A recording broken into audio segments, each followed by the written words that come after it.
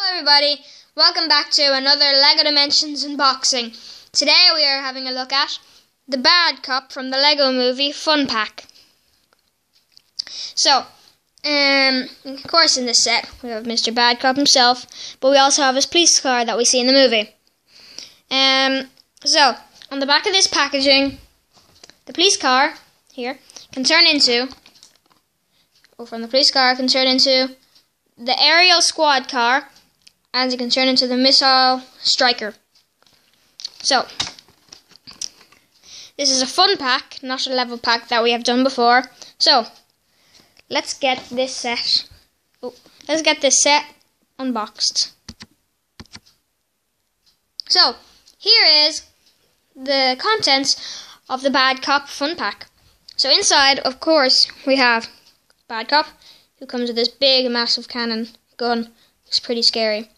And of course, if you have watched the movie, let's have a look at this. Here's his base, which is BC01, B for bad, C for cop. So Bad Cop number 1, a nice little logo there.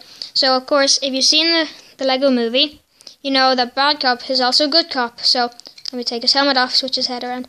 There's his good cop face. This is nice. So there is the Bad Cop figure, which is nice. And now here we have his police car, which is cool. Nice dark colours, some sirens going there, small little turbos at the back. So, of course, we can take this thing off its pad, and it does have working moving wheels, so it can, of course, roll like that. Yeah, that's that. That's the police car. So also, in this LEGO Dimensions set, we got this instruction book that we do in every set.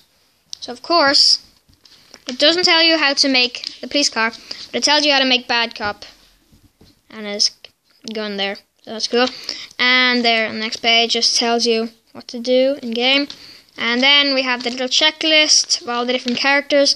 Of course, I do have some characters checked off, which we will be opening in the next couple of episodes that you'll be seeing in the next few days. Maybe about another 4 or 5 days. You'll see them all.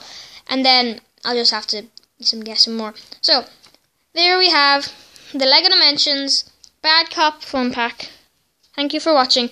And if you did enjoy this, hit the thumbs up button down there and leave a comment if you like.